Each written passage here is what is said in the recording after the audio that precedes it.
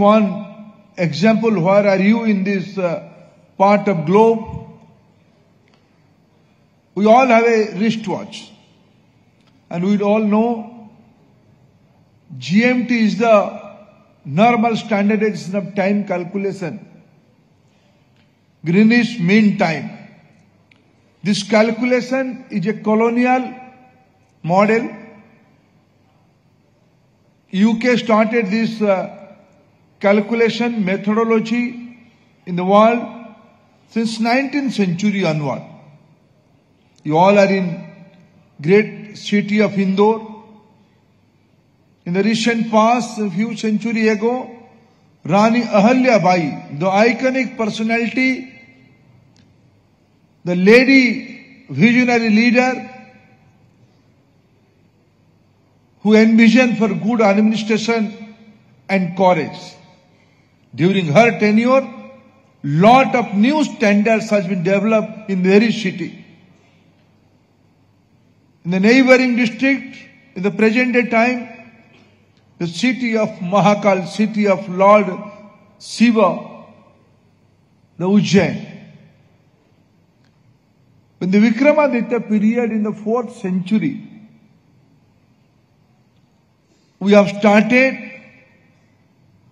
discovered the Tropic of Cancer. The Tropic of Cancer line is just above Ujjain. That calculation has been started during Vikramaditya period in the 4th century. And in those days, Barahamira, Brahmagupta, Bhaskaracharya, like eminent astrophysics experts were there in those days. That shows the depth of this locality in the global map. You all are in a very good place, in the good time. Friends, I don't want to pamper you. Who all are you? What is your role? Since long we have a belief, at one point of time, we were the leader of the entire humanity, not as a military power, but as an intellectual leader. That's a very popular concept. ये हम सब मानते हैं, भारत कभी विश्व गुरु की स्थान पे था. हम जब भारत को विश्व गुरु की वर्णन करते हैं, हमारा कल्पना ये कभी नहीं रहता है कि हम एक मिलिट्री पावर बनेंगे. Entire world is in the crossroad today, whose mighty will be run over the world, but India is not in that race. Especially after this stage of global tension crisis and the recovery path after COVID-19 pandemic, the entire civilization is at crossroad. The new ideas, new models, new approaches are coming up automatically. That is the nature of society. That is the nature of when a man moves to the world, innovation comes in that place. Today we all are discussing regarding global mobility and Indian workforce. You all are experiencing and a major stakeholder of this topic. What is your role? Today, in the simple term, you all know this fact, but I am repeating that. Today around 3.32 million people are working in the different part of more than 200 countries they are working. The net benefit to India is 100 billion remittance economy is there. State like Kerala, state like Bihar, state like Uttar Pradesh, and state like Odisha, state like West Bengal, entire northeastern states, they are depending on this remittance economy. This is one simple reality of world today.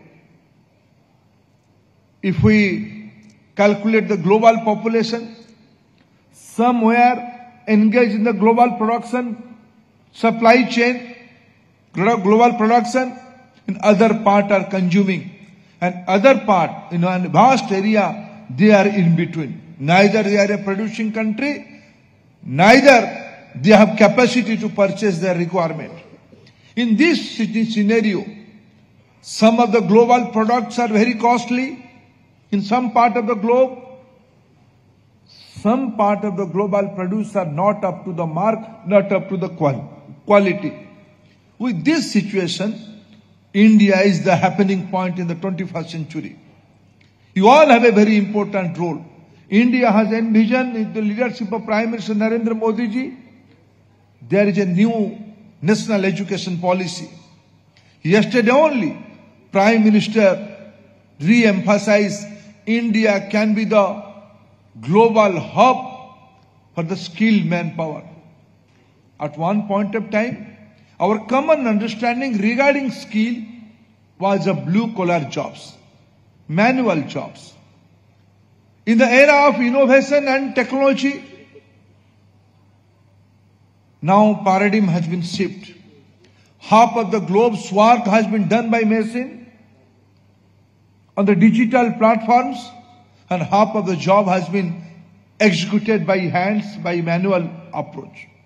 With this changing pattern, how to increase the mobility, how to enhance the capacity of our workforce, that is the challenge in front of all of us.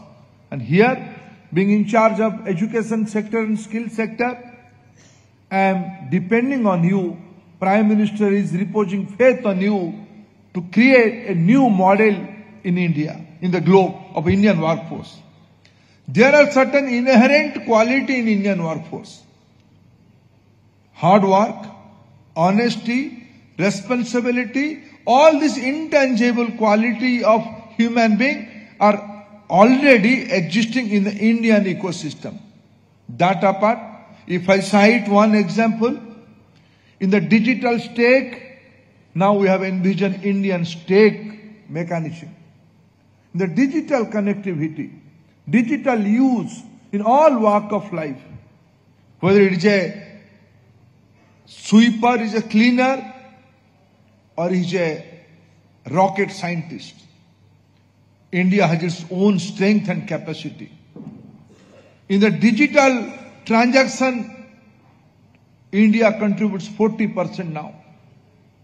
In NEP, in the new skill approach, we have envisioned we will create a skill network in our country.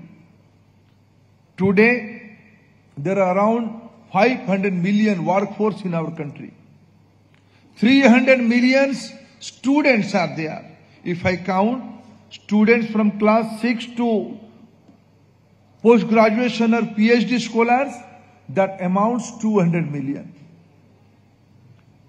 500 million existing workforce, 200 million youngsters, those who are in campus, putting together this 700 million. Now India is envisioning Skill India Digital Portal, seed portal. Through this portal, we are envisioning to create skilling modules, reskilling modules, upskilling modules. Skilling is a continuous lifelong learning process.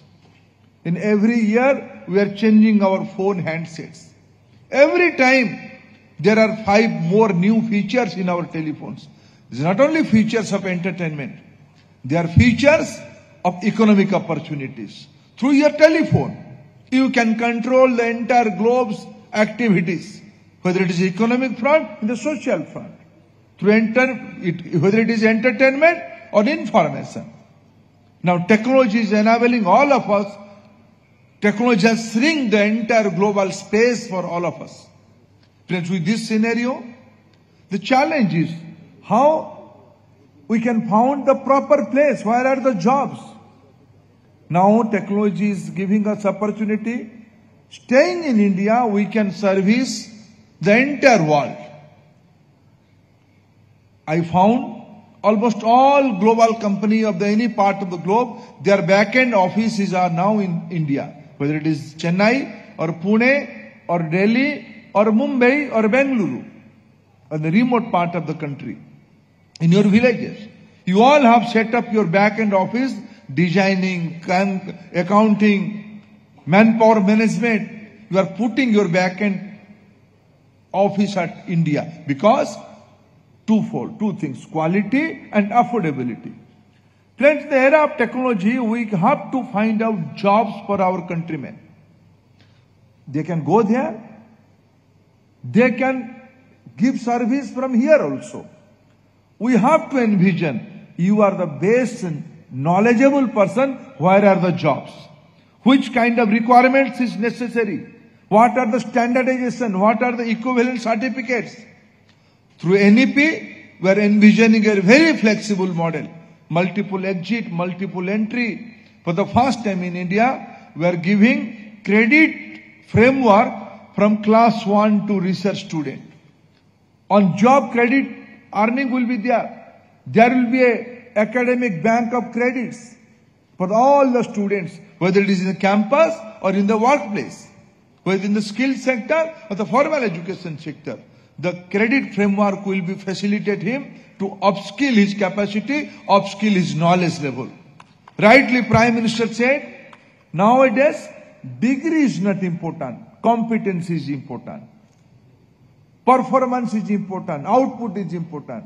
India, through its new policy, is giving importance in all these areas.